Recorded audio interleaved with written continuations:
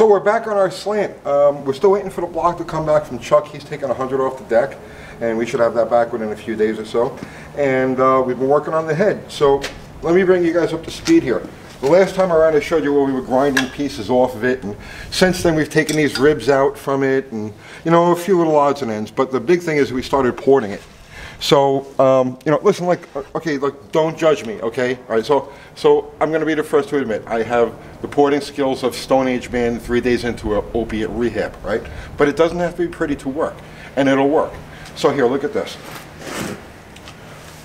We've done these 2 cylinders, they're roughed in, but you really have to look at one of the ones that isn't done yet to see what we've worked on. So on the exhaust side, there really is not much to do other than just cleaning up the area of the bowl under the seat, you know, and you can see here, we did that right there. It's all nice and smooth, right, and evened out, as much in line with the seat as possible. And actually, we got into the seat by just a little bit, but that's fine. And on the exhaust side, the big thing is this lump right here. That's the outside of the valve stem opening. So you can see here where we've pretty much eliminated that completely, and we blended the areas on either side of it.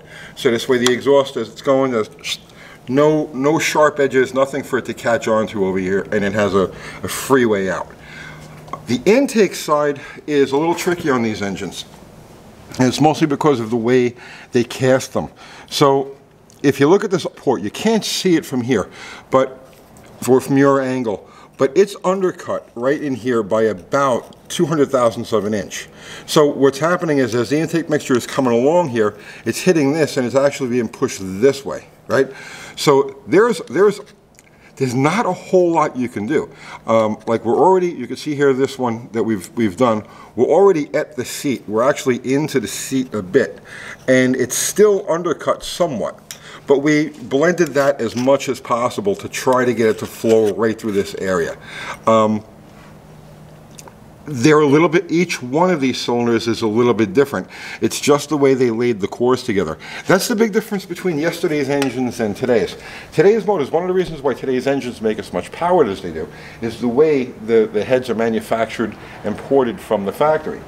These things here, not much thought was given to, you know, high RPM flow or anything like that. They were just looking for something to get on down the road. So they weren't precise when they laid out the cores and they did the pour and all of that. They weren't really precise, and on some of these heads it shows more than others. And that's what we have over here. So the best we can do, I mean, ideally you would want to have a stack of cylinder heads to go through and find the best casting to work with. But this is what we've got, and this is what we're going to work with. And on these cylinders here that we've already done, you know, they're okay. This will get by.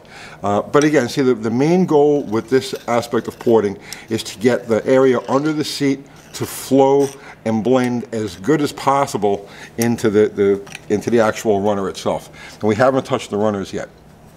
So this is where we're at with this thing. We've also relieved a little bit around the outside of the exhaust valve, somewhat on the intake valve, but mostly around the exhaust valve, because the exhaust valve does come very close to the wall here. They're shrouded. Now, as far as like valves go, we have a set of the 170 engine builder valves, but we decided that we're going to back face the stalkers.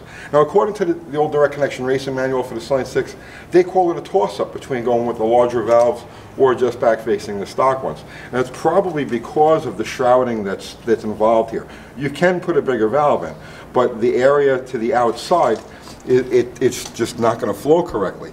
It's going to push all of the mixture to one side. So we're just going to back face these things.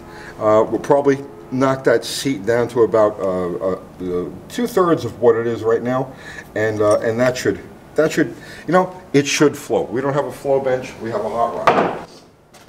I think we can make it work. If for some reason we find this thing horsepower deficient, we'll pop the head back off and we'll throw the bigger valves in. But for right now, that's what we're going with this.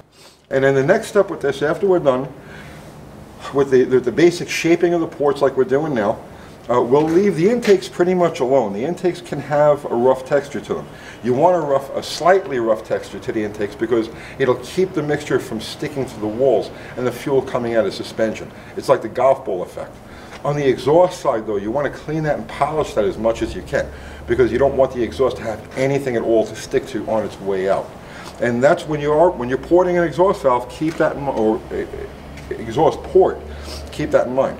You know, anything that poses any sort of restriction or can cause any sort of turbulence or any type of disturbance to the flow on the exhaust side, that has to go. And keep your work to the top of the port. You know, the top of the port is what counts. The bottom gets some flow, but as the exhaust is being shoved out of the engine, it's trying to go straight up. And so that's the path that you want to spend the most time on. You also, as a rule of thumb, always you want to stay away from the short turn. You know, that's the short turn is the area between the seat and the port itself. Right? You want to do nothing but simple smoothing. Don't take any material off of that, because that will hurt flow. So, as I said, we're going to just finish roughing in this side, and then we're going to port the manifold side of the head. And just to show you how we do this, because next time you see this, this will be done. What you do with these is you take a gasket, right? You take the stock gasket. How does this go here? You put it on the head, you make sure that it's as centered as it could possibly be, and then you take some bright colored paint and hit it like that. You know, after it dries and you take the gasket off, come on, you can see the areas that have to be dressed out. And you can also see the inconsistencies in these ports. You know, that's as they were cast. So that's where we're at with this. Oh, by the way, her name is Oscar. Her name is Oscar. We've decided to name her that because one of our viewers, Oscar Garcia, was kind enough to donate enough money through Super Chat to actually pay for all of the odds and ends we need to put this motor together. Thank you again, Oscar. We really appreciate that. So that's it for now. We'll get the block back and we'll move on to the next step. I'll see you tomorrow.